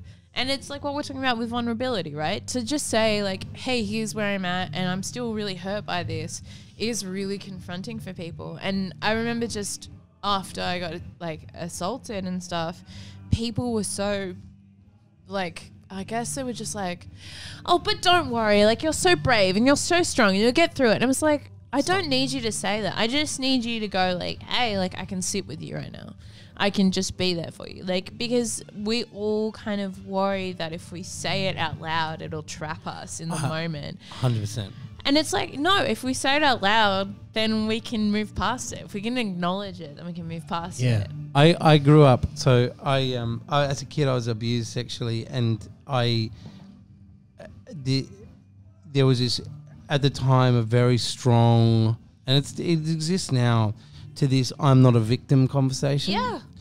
And something that's been very apparent to me through my 38 years of existence and 32 years, post trauma, is the fact that it's only in the last 12 months, like the conversation around you're not a victim robs me of so much that I need to actually acknowledge, deal with, and go, you know what, I actually am a victim of this. This happened to me. This is someone else's and will. you didn't choose this for yourself. For sure. And I think that, there's a lot of well-meaning in you're not a victim, you didn't choose this. But the language of you're not a victim is so fucking damaging. Because you know what, I am a victim of something. And am I able to move through it? Am I able to be can I live a great life with, inspired, and post this? Of course. But when you're told that you're not a victim of something, when you know in your fucking like everybody knows that something's happened, there is something very damaging, and it's, to me, it feels very much like it was very easy for everyone else to just say you're not a victim, so we can move on, and leaving me arrested, my development arrested in this moment where it's like, hang on, I need to acknowledge this. Yeah. And I think that these spaces they're very uncomfortable that we're exploring culturally right now. There is a line where we all need to, Kenny and I. But you're like one of the most outspoken. Like, you're very comfortable in your opinion and very comfortable to It's taking me fucking to sit.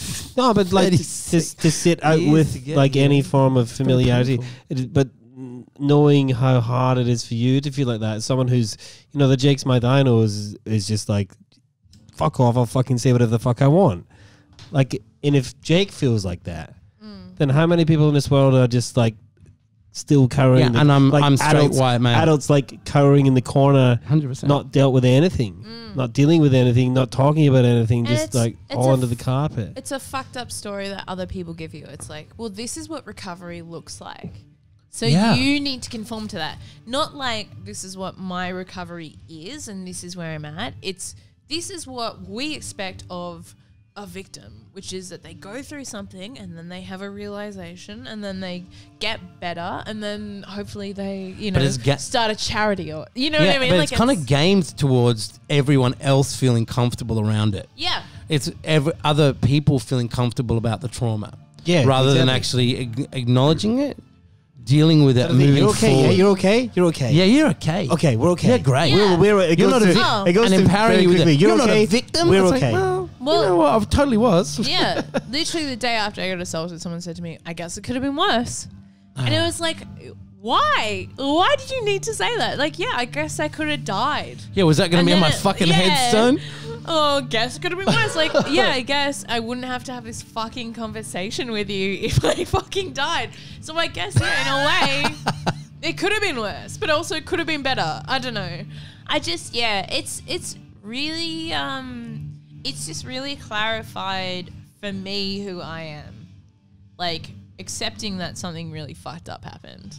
Just accepting it. It's so hard. Like, and you want to pretend. Like, for so long, I wanted to pretend like nothing happened. I wasn't kind of, but it's just when I accepted it, when I sat with it, and when I was like, yeah, this fucking sucks. It fucking sucks that this part of your life doesn't exist anymore. But on the other hand, I feel like I'm the happiest I've ever been my entire life. Did that open up? That's lovely to hear, by the way. I'm really glad that I'm not glad that things happened, but I'm really glad that you're the happiest you've ever been. Well, I think it's just like pretending is exhausting, right? And you think that all these things are important, so you pretend to be them, and it's exhausting, so then it doesn't make you happy. And then once you're like, well, fuck, I'm fucked. Who cares? And like, it's fine. And that idea of a acceptance of that incident perhaps open up the door to acceptance of all the other shit. To acknowledge and accept, be angry, be whatever the fuck you want to be. But just by taking it on board and moving forward, harnessing some of it, fucking not harnessing it, whatever, talking about it, fucking complaining about it, joking about it, writing, like standing in front of a fucking pile of people in Los Angeles telling jokes about it. Yeah. That must be such a freeing thing. Yeah. And also, like, it's just made me realize, like, how fucking potent female anger is. Like, people are so uncomfortable with it. It's difficult. Which is like why I think women are so afraid of feeling that. But once you realize it's a fucking superpower, like, I don't know, like when you watch The Handmaid's Tale and they all start fucking stoning one of those people, it's like, that's it, right? Because you spend your whole life as a woman like keeping it together, smiling through, and then there's just these moments where you snap. And it's such a potent thing, and it's one thing that I feel like has been conditioned out of people. I feel like anger has been conditioned out of people, and grief and sadness. Like, it's always about, oh, how do you feel better? Like, how do you cure your depression? But it's never about, like, why are you feeling depressed? What has happened to you? Why do you have to run from it?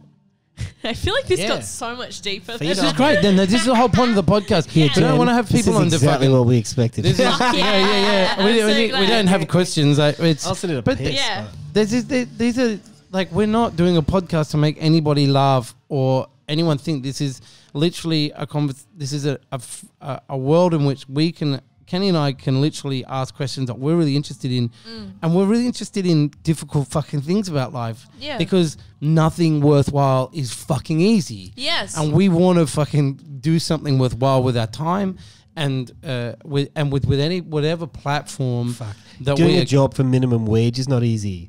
What about fucking self-satisfaction through life? Yeah. How fucking hard is that? Exactly. Yeah.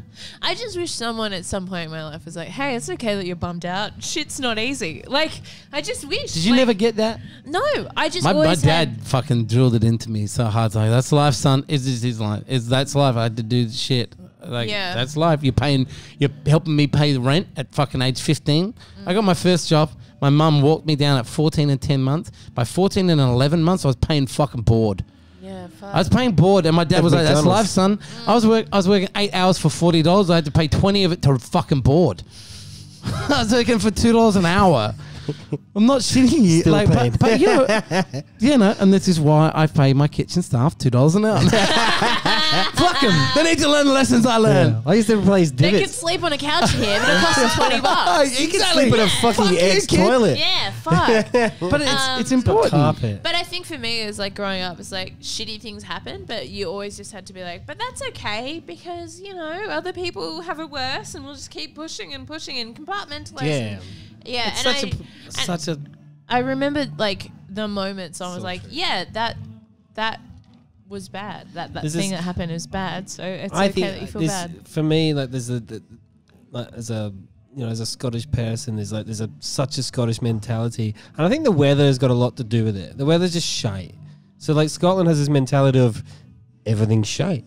Just fucking get on with it. Yeah. I'm interested. And the fact that Scotland's been raped the shit out of for fucking 500 years. Yeah, true.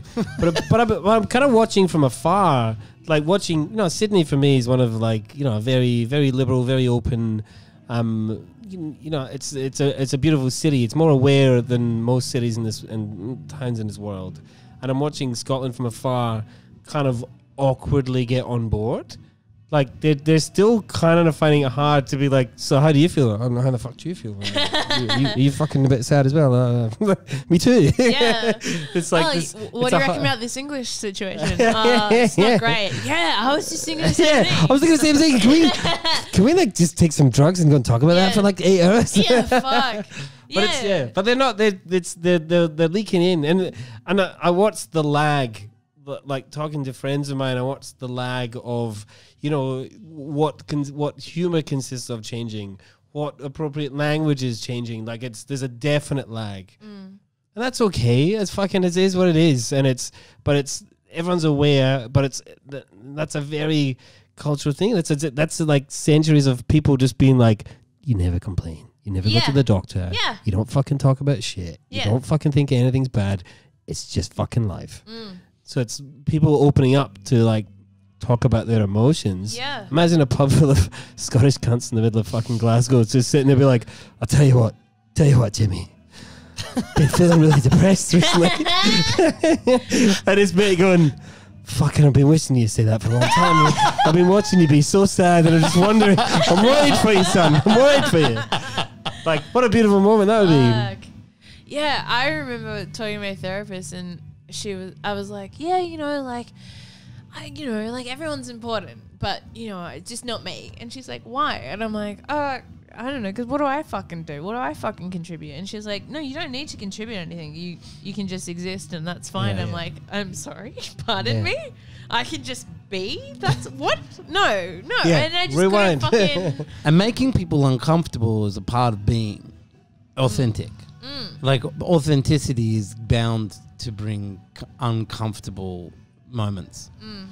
You know, like I think just zooming in on the micro. If you're if you are being vulnerable and being authentic, it's going to cause problems within any marriage.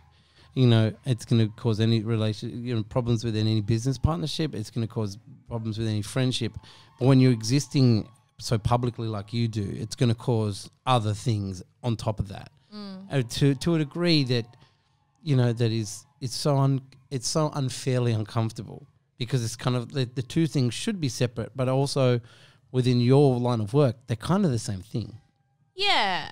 I think, but also it's that thing of like, well, I also just don't fucking care if you don't like me.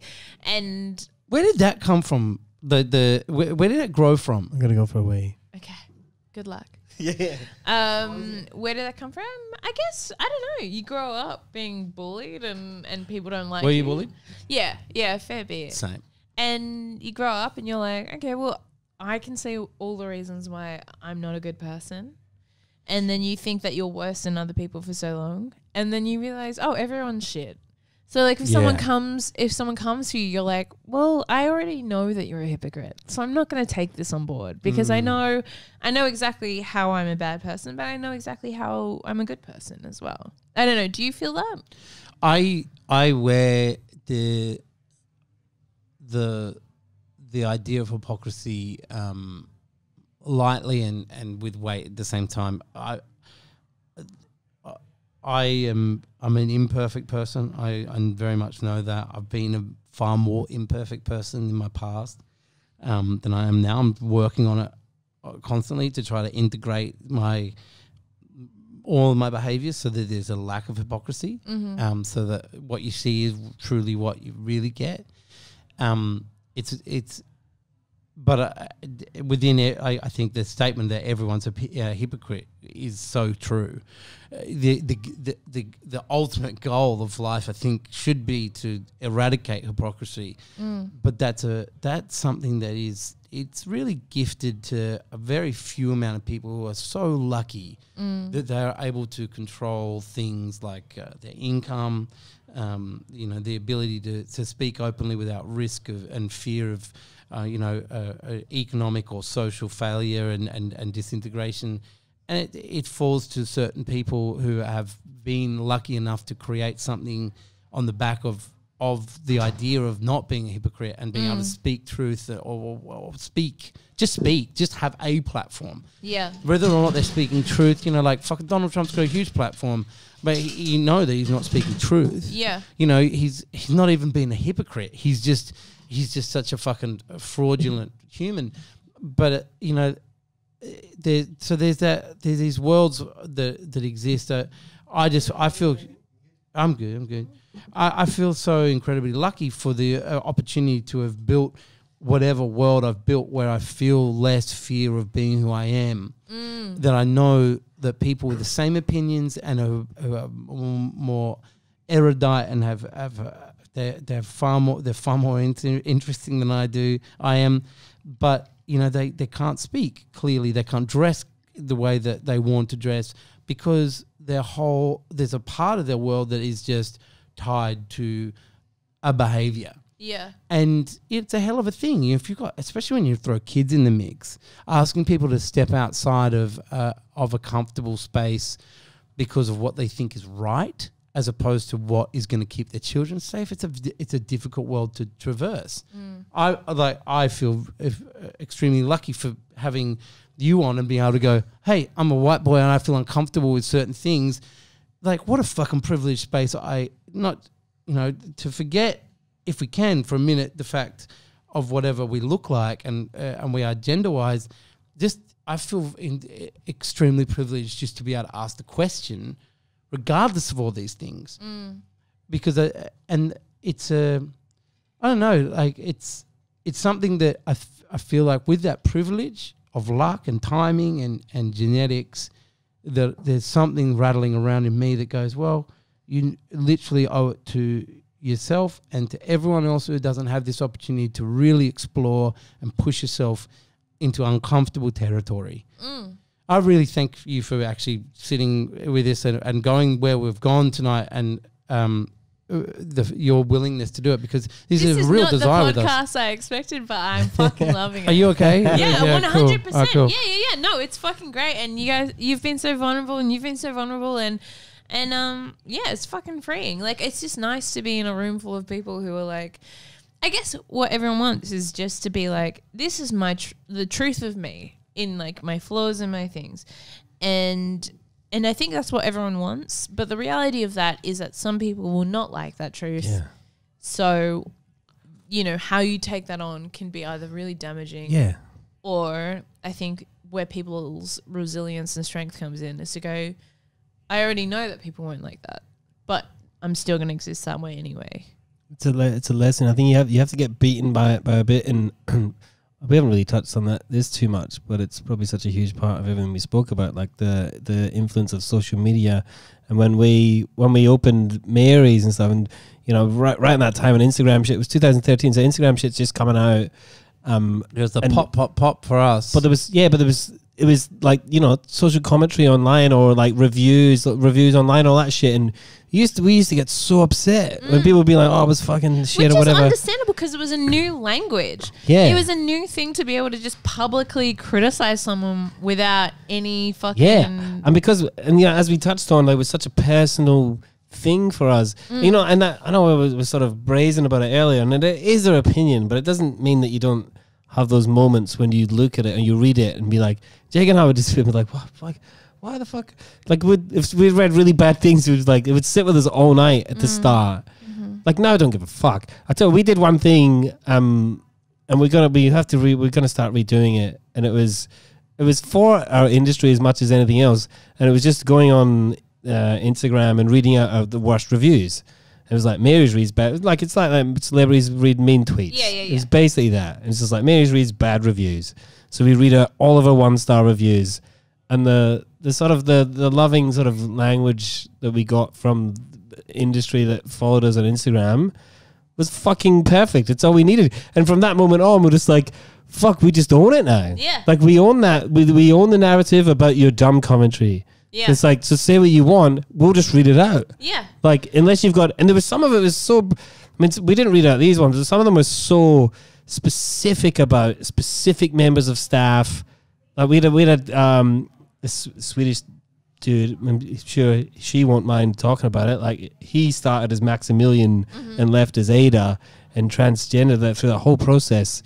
One of the fucking most beautiful people we'd ever met. And was like, the first 2 weeks we opened Mary's, Max would turn up on a skateboard and be like, oh, apply for a job, any jobs yet? And we're like, fuck, he just kept turning up. We're like, fuck, I love you. And then, you know, but there'd be specific commentary about, you know, who's that dude in a dress? Like, what a fuck, like, just like, you know, name calling. Specific shit that's like, the most hurtful as well. Yeah, and we wouldn't read that out because that's not fair to Ada or whatever, but it's like that idea of just like, who the fuck do you people think you are to go on fucking anyone's fucking like social platform and be a fucking schoolyard bully? Like, do you find fuck that off. The criticism that hurts the most is the one that you kind of already know?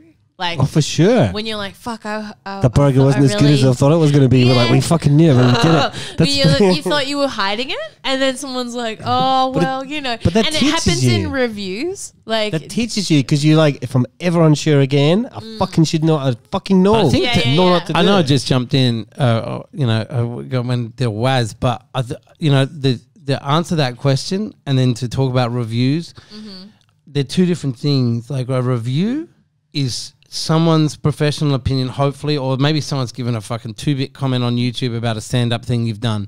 But then when you get social media, it's so different.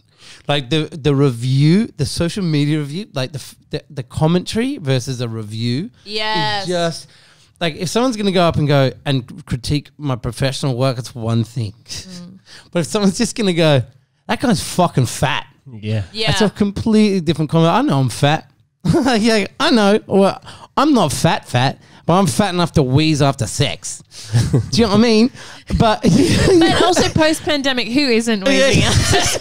But like it hurts a bit. But like At least you're allowed to have sex, Jake. Yeah, massive brag. The humble brag. The 2020 humble brag. I had sex once a fucking fortnight. Me and my wife's like just so ashamed right now. She still has sex with him, but. She just tweeted, I have not slept with that man since the birth of this Spike. isn't even I right. deny these allegations. Spike was the last time. But the idea of like a review's like, I look, we've been reviewed. So we've got something in common. Our restaurants, our venues have been reviewed by professional things. They hurt. You can take them positively or negatively, however you respond. They're their own thing. But social media commentary is just a different fucking world. It's just nothing to do with you. And it's funny because you read it and you're like, this literally is all about you, you absolute fucking nut. How good's that? It's adults acting like 11-year-olds the whole time. Like, we used to get like Jake. I think it's one of the times in big decisions, and Jake's like, I'm off it because we'd done I think it was like it was Anzac Day, and we'd done like we had the CBD shop, and we done this like Anzac biscuit milkshake, whatever. And these dickheads were like, "Yeah, great way to show fucking thing for all the people that died, like doing a fucking milkshake." We're like, surely anything that is celebratory in this we didn't moment create is the biscuit, by the way. yeah. It's like everyone's enjoyed Anzac biscuits. they just started like laying it like just people that they don't care. They don't give a fuck. They're just talking it doesn't shit. change their life at all. It's not like your fucking shake is going to ruin their day. It made their fucking week or month because it was like they started tagging their mates, and there was like 3 or 4 people like, this is like there's been attempts to cancel us and like for different reasons. We'll get into a different podcast. The cancel cast. Sweet little baby Jesus. We got in trouble. We got in trouble for fucking putting up pictures of Jesus and, you know, and for having, God forbid, having female artists doing work that's their own. We've had that, and they've been shouted down by female artists doing shit that other females find offensive. It's like, oh, okay. But anyway, but like when you come up against it with, you know, people just being fucking mean, it's a different world, but you exist in a place that we don't. Like we are almost to a point like we're a brand that, you know, what we put out there is, you know, as a brand is it's less about us. It's more about the product. And the kind of beauty of the podcast is that we actually we're exploring a different realm of it, a different vibe of it.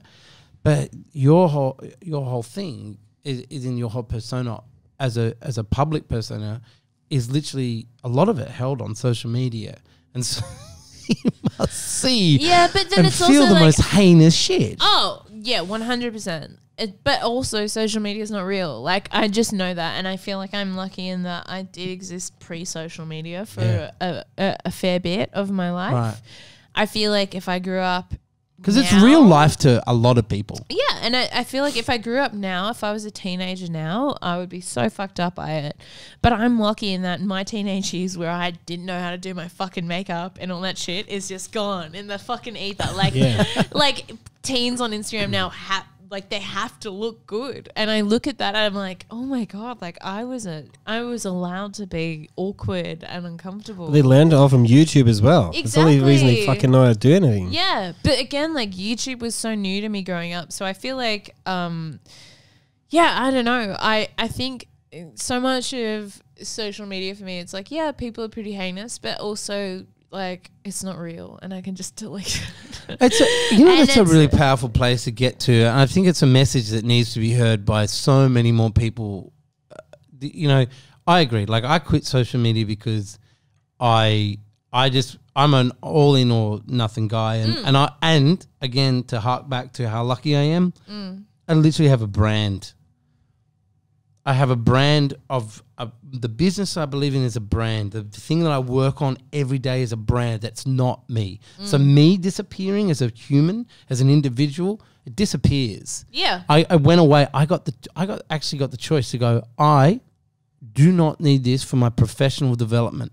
And And I feel Hell like of a so fucking lucky many place. people don't realize, like, fuck, maybe you should get off Twitter. Like, it's and not in that it's bad, but you're just like, man, you don't need this. And the more you're on it, Do you feel like that? Because there are definitely people I've been like, babe, get off Twitter. Oh yeah, I agree with that. You don't need to be on Twitter. Like, you should I have a stop friend- doing fucking cookies and getting on Twitter. Yeah.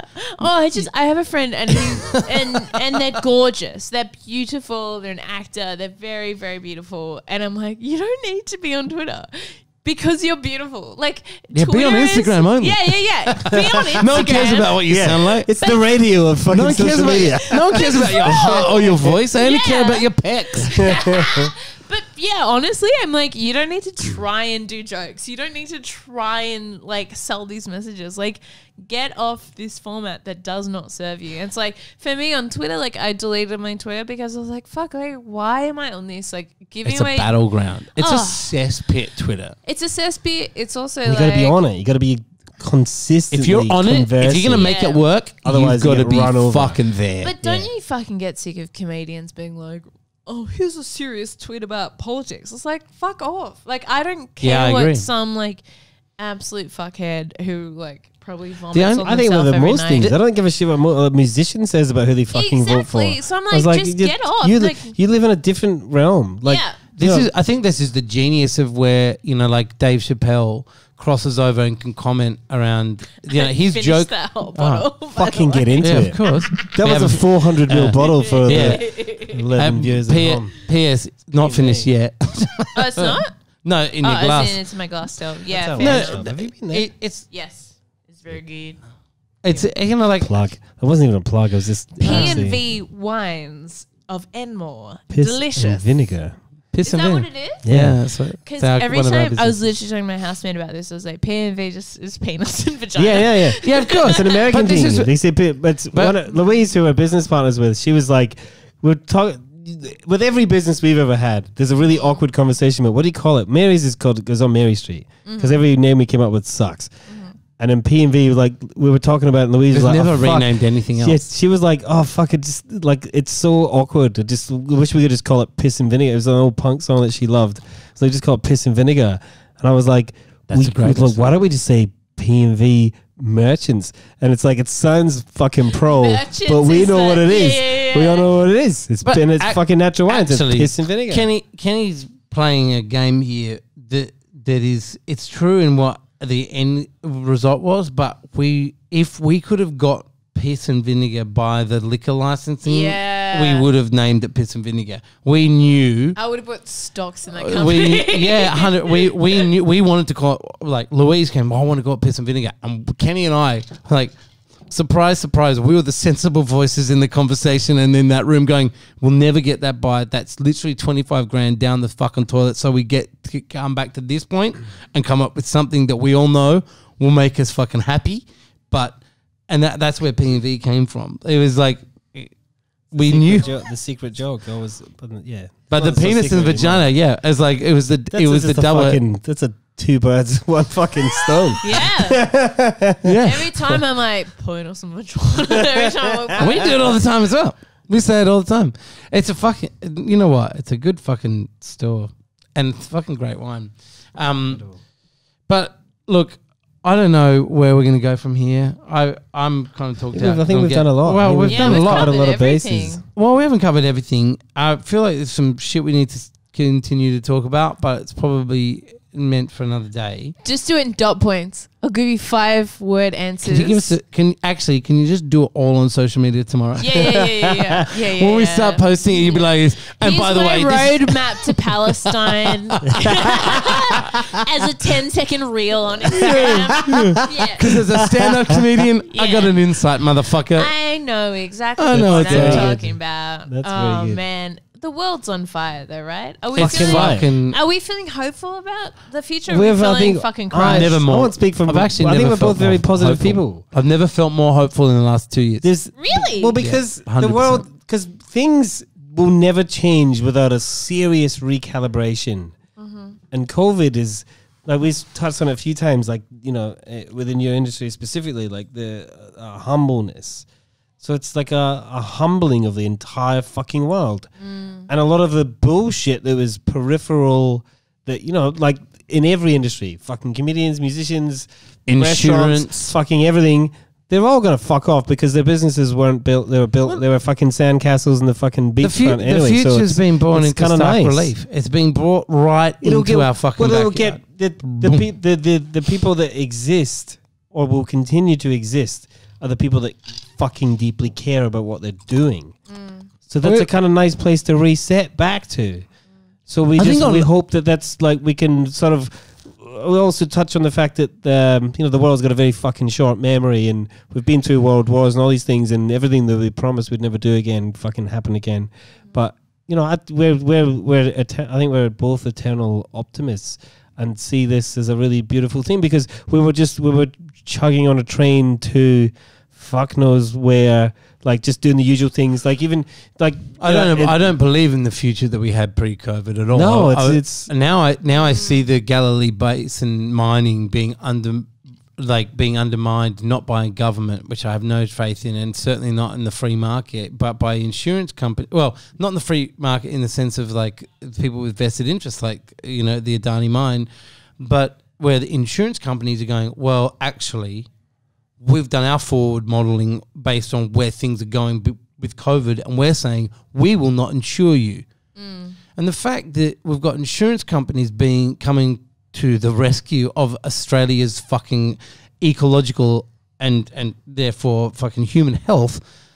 We were talking before you arrived about China's sort of commitment to like zero emissions by 2060. Like, there's like there's fucking things happening that you never thought would happen. It's true. Yeah. So that's fucking. We're on board. I feel like we were leaking towards a disaster, and there might have been something that's arrested. And one thing that we're really passionately engaged with emotionally and mentally is the fact that we can rewrite this shit. And we can actually be a part of having conversations and talking and discovering a new way forward. And it's a powerful idea that all of a sudden things get thrown into such depths of like it's just so fucking, it's crazy to a degree. You'd never imagine it. And then you need to imagine your way back out. And that's where the creative mind gets engaged. And I'm like, well, now we've got a proper opportunity to reshape what we were falling into. Yeah. Yeah. Cheers to fucking that. Yeah, cheers to fucking that. Hey, Jen Fricker. Cheers. Jen Fricker, it's been a fucking huge joy to have you on the podcast. You're welcome back anytime. We'd actually really love to have you back to continue to help us explore some uncomfortable conversations that we've got going on in us, because you're just it was hugely enjoyable. Thank you so much. You're just so empathetic and caring. And a fucking sick jacket as well. I got I bought this during the week I was in Brisbane for my one fucking week at comedy festival. I was like, this is going to be a good year. Is that when you're going to be an international DJ? Yeah. Me and Jake are starting a duo. And we're leaving you in the fucking dirt, son. Ciao for now, Kenny Graham. I'll be your manager. I'll deal with other people talking shit online. Manage my cigarette butts on this floor. Thank you so much for being here, everybody. And if anyone's listened the whole way through, go fuck yourself.